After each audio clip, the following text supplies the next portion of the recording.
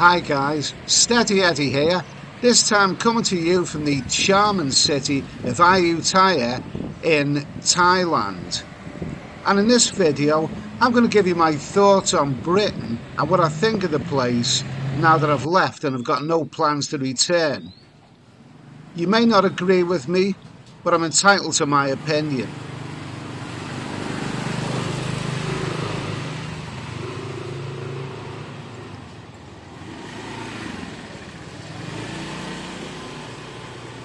Would you still care about your country after you retired abroad? Now, it may seem like a strange topic of conversation in a place like this, but I'm kind of looking at it in terms of perspective. It is a month ago today since I stepped off the plane at Bangkok airport. I'm doing a little bit of travelling around Thailand, for a couple of months. But then I'll settle in the one place, and as soon as I get tired of travelling, I'll settle, and I'm going to be out here indefinitely. Not necessarily Thailand, but probably Cambodia or in this region anyway.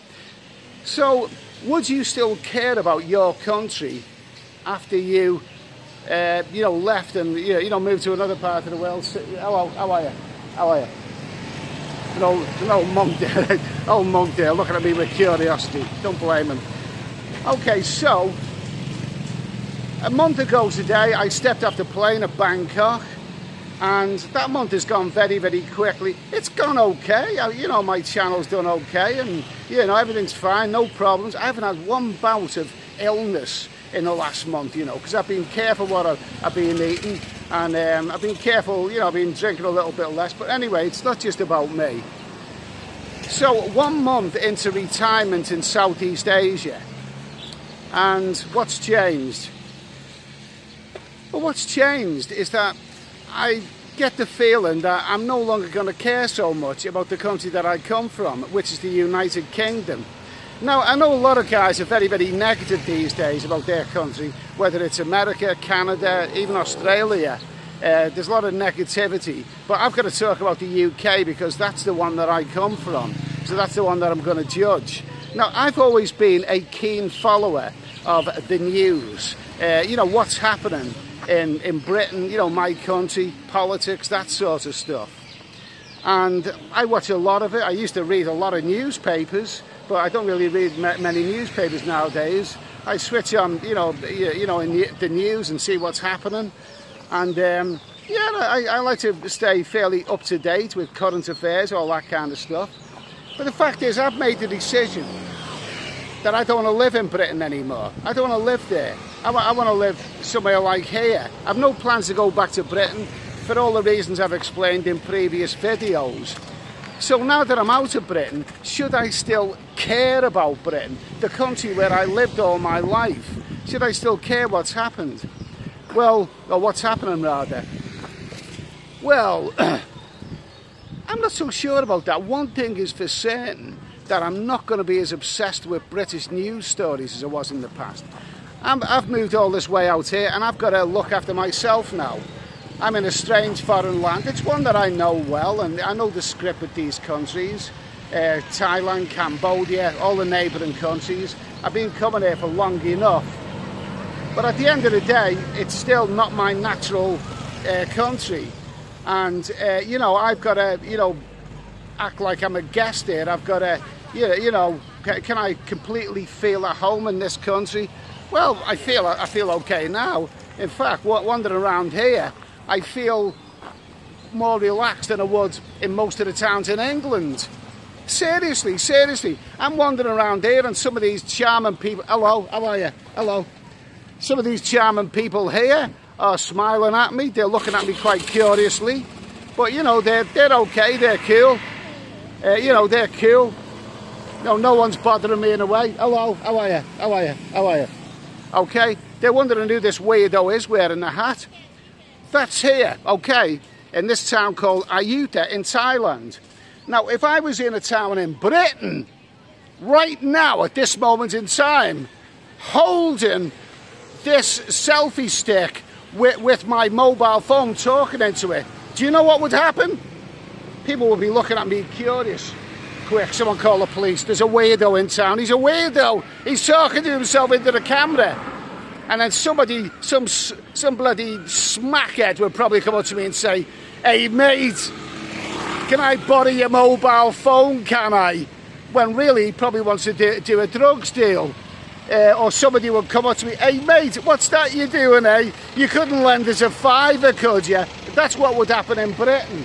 Skanky Britain. Do you know something? Where I've lived for many years in England, if I wandered through the town on my mobile phone talking to someone, I put the bloody phone away before I get into the town, before somebody has to borrow it. I'm being serious. Britain's full of skanks these days. And I'm not just talking about foreigners, I'm talking usually about white English people. You know. Oh, anyway.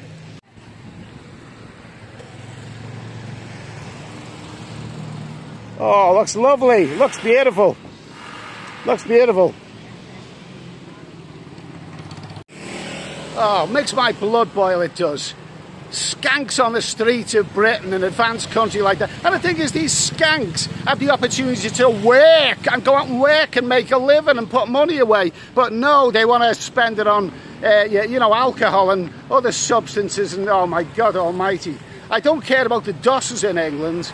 I didn't care about, hello, how are you? I didn't care about the Dosses when I was there, and I don't care about them now.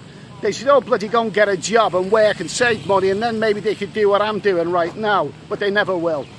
Okay, so I've said my piece on that one. So what else is it in England that I don't care about?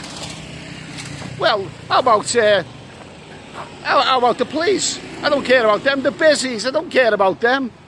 The law enforcement, our country's becoming a law, you know, I'm saying our country, the one that I don't want to live in anymore. Our country has become kind of lawless. The police, day by day, they're becoming a bloody waste of space. There's hardly a day, a week goes by without, I see in the news that, you know, some officer has been charged with indecent photos, swapping images with his colleagues, indecent images of all kinds of heinous things. And police, where are they when you need them? If your house gets burgled, don't even waste your time calling the police. They're too busy. There's people filling up their shopping trolleys full of groceries in supermarkets and running off without paying. Don't bother calling the police. Too busy. And yeah, the busies are not too busy to arrest a 16-year-old girl for using the L word. Yes, remember that news story from some months ago?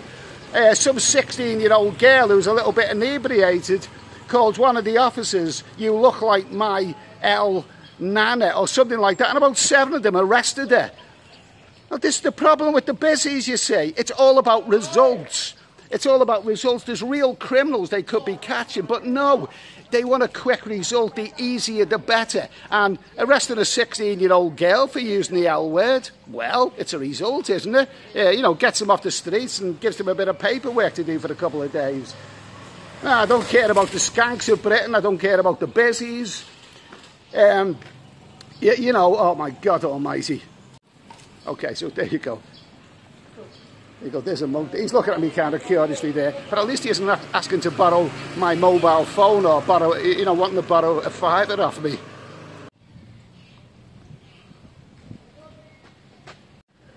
So look at the big issue of Britain.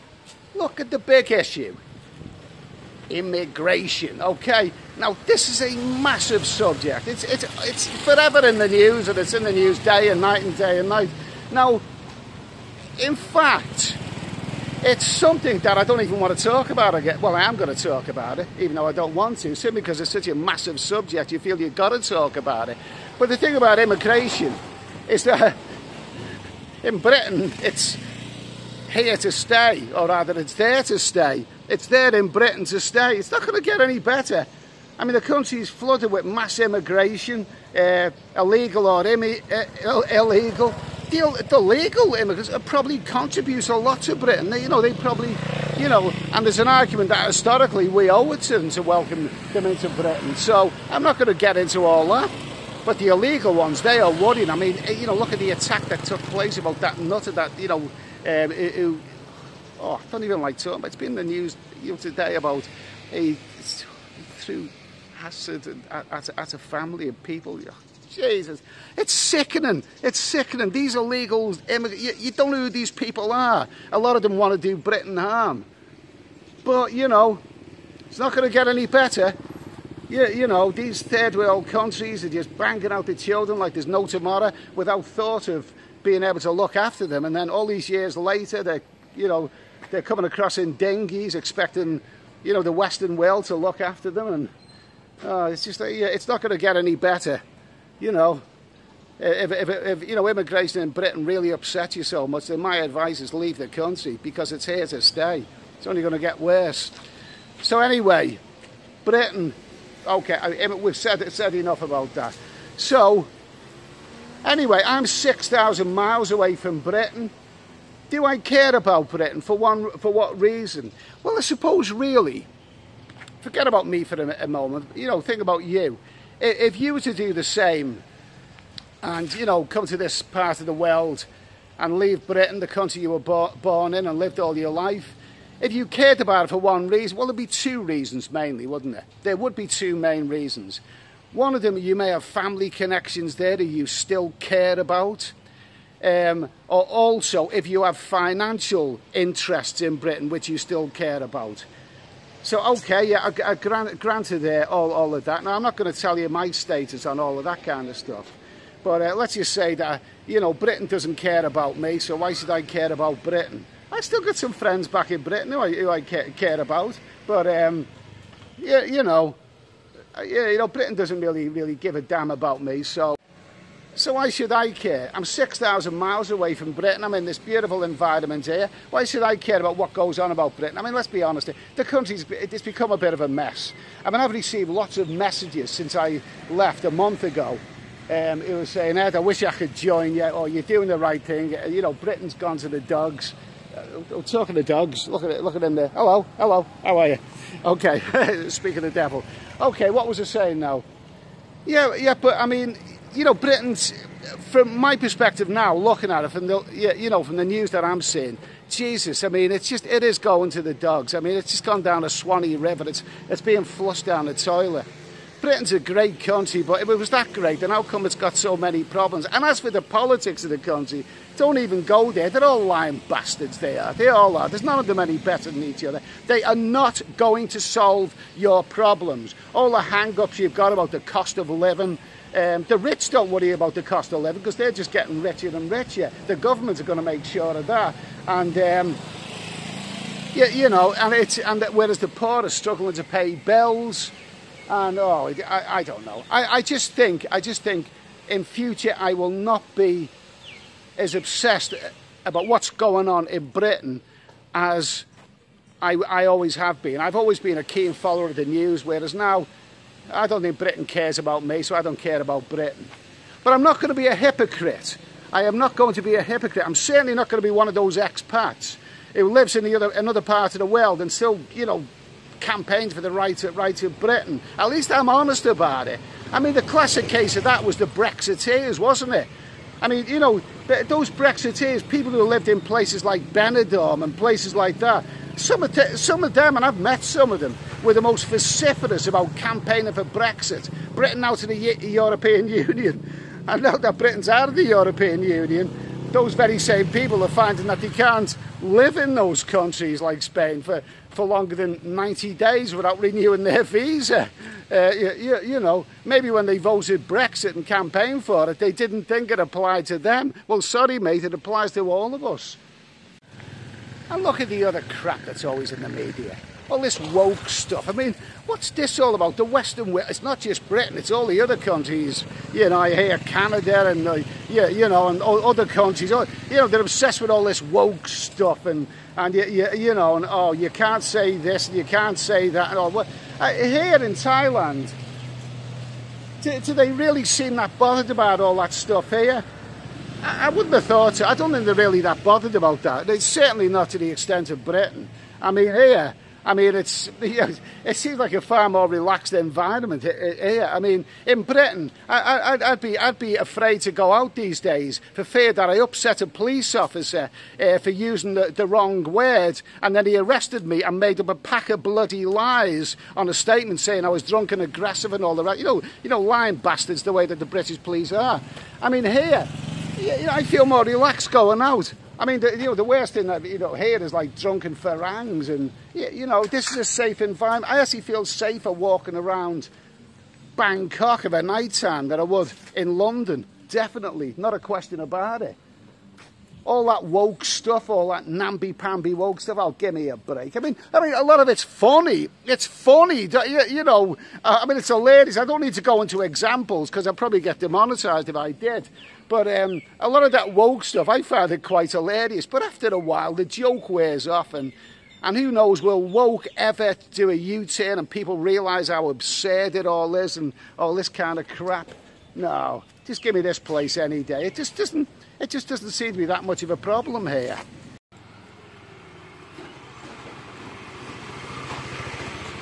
Hello.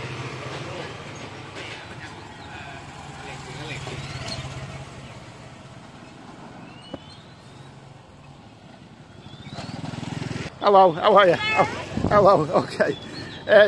Should I care about Britain? Well, that cold damn country 6,000 miles away. No, I don't think I'll care about it. I care about as much about Britain as what it cares about me. Sod all. Okay, so I'm not going to let it worry me in future. When I see a news report about something really bad, I mean, like I did the other day with that, that sort of attack, that was in the news. I still feel really, my heart goes out to the innocent people who were being hurt in England. They were hurting because, their country doesn't seem to be theirs anymore, and there's all kinds of heinous things going on which they don't appear to have any control about, and the politicians are not going to help you. And I'm just glad that I'm out of there. I care about me. I've got to care about me. I mean, I'm a big boy. I'm 61 years of age. I'm a man of the world. I've travelled the world. And but I've still got to care about me, because I'm still in technically a strange country, and I've got to carve out a nice little life here for myself.